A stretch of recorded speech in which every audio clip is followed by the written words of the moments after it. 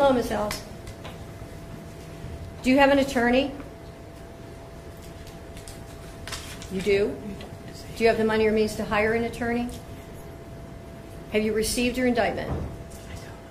Okay. Have you read it? You have not read it. I read Okay. it to you back there, right? We have a copy here. You can read it. You don't want to read it. Are you willing to accept that the public defender has read it to you? I'm sorry. You asked her not to. Well, but she did read it to you, correct? She didn't read it to you. Okay, well, we can read it in open court.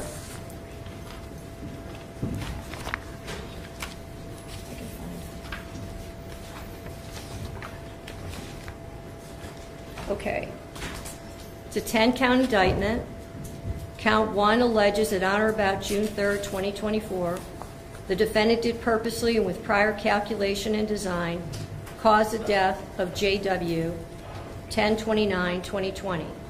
The State of Ohio reserves the right to seek a superseding indictment containing the appropriate 2929.04a aggravating circumstances specifications. And so you understand that means the state is reserving its right to add a death penalty specification.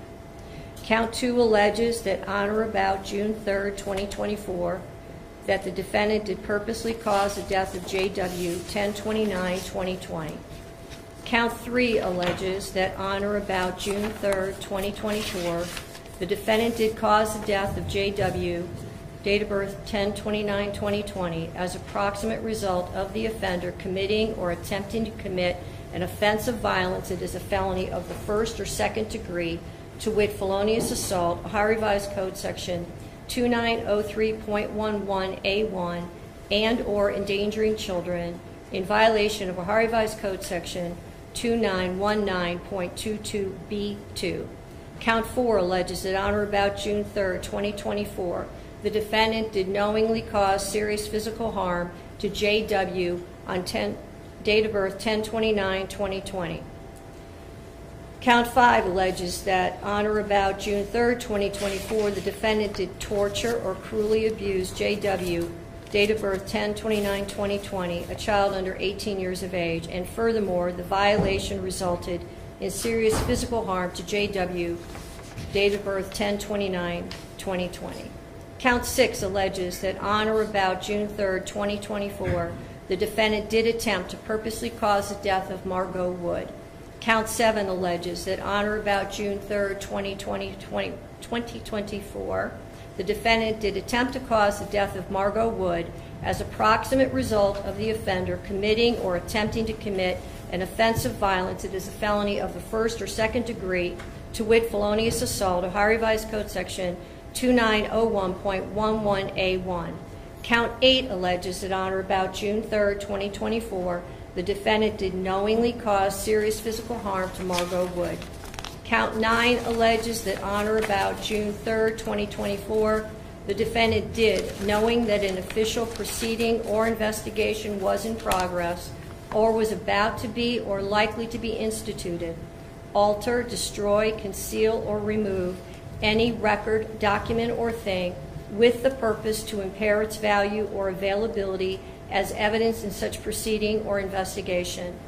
Count 10 alleges that on or about June 3rd, 2024, the defendant did with purpose to deprive the owner, Volunteers of America store, of property or services, to wit, knives, knowingly obtain or exert control over either the property or services without the consent of the owner or the person authorized to give consent. I have now read the indictment to you. Do you wish to enter a plea of not guilty? C. Pardon me? C. What's same mean? Yes or no? Yes. Okay. I understand the victims are represented and they want to make a comment before I set bond. Is that true? Yes, Your Honor. Okay.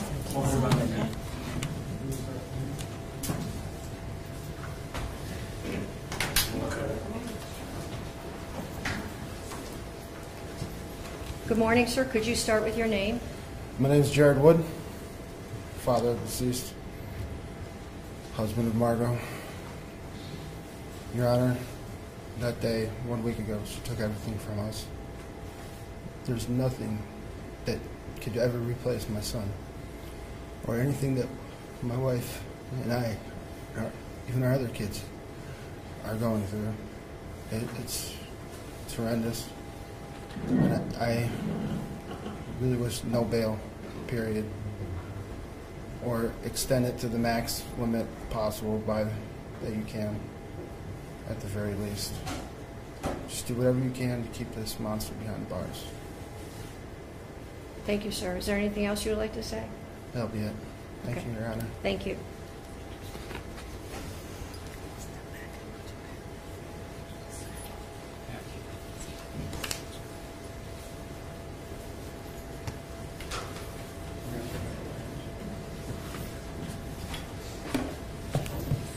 Is there anything else before I pronounce bond?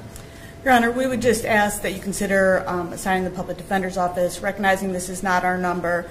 We did represent her at the first appearance unit. I did meet with her on Friday. We have had contact with her family and begun working on the case. Thank you, Your Honor. When the original bond was set out of Muni Court, the bond was set at $1 million, and it was before the passing of one of the alleged victims. I do not believe that bond is appropriate given the change in circumstances and the allegations that are contained in this indictment. Bond is set at $5 million, cash, surety, or property. GPS, no contact with any surviving victim or victim's family. DNA order. Judge is John Russo. Pretrial is June 17th at 9 a.m. I'll assign counsel. Thank you, Your Honor. Thank you, Your Honor.